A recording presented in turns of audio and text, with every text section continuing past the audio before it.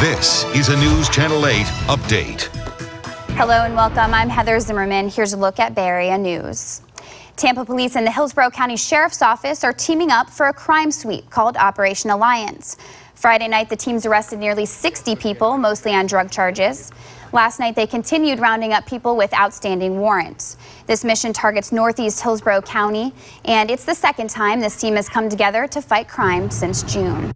A lot of the criminals we deal with don't just stay within one area. They don't know jurisdictional boundaries like we have, so they go back and forth between the city limits and the county limits. Under Operation Alliance, the groups have a no-tolerance policy. Another goal of this project is to improve the relationship between the Hillsborough County Sheriff's Office and the Tampa Police Department. The man accused of leaving his children in sweltering conditions to die will stay in jail for a while. A judge denied bond for Michael Irvin yesterday. Deputies say the Valrico man left his 5-month-old and his 17-month-old children in extreme temperatures for an extended period of time. They say he took the children to the hospital where both of them died. Investigators believe Irvin had been smoking marijuana, and they say he even fell asleep while doctors were trying to resuscitate his children. Authorities removed 432 animals from unacceptable conditions at an Ocala home. Marion County deputies say they found sheep, goats, ducks, endangered turtles, and even chickens in the house. Some of the animals were covered in fleas and matted with feces. Some had already died.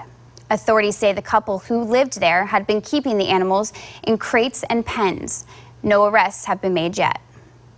And it's the chance of a lifetime for hundreds of young ladies. They had the chance to work out with the Tampa Bay Buccaneers cheerleading squad. Do the milkshake, shake it down low. Yesterday, about 200 girls and teens spent the day at Tampa's Jefferson High School working out with the Bucs cheerleaders. The 12th annual clinic gives squad members a chance to hang out with the young aspiring cheerleaders.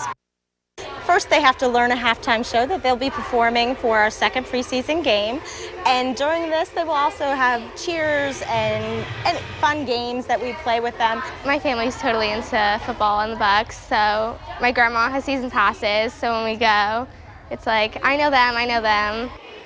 The Junior Buck cheerleaders meet again Friday when they perform at the halftime of the Bucs preseason matchup against the Houston Texans. And that's a quick look at Bay Area news. I'm Heather Zimmerman. Join us again next hour. Now back to CNN Headline News.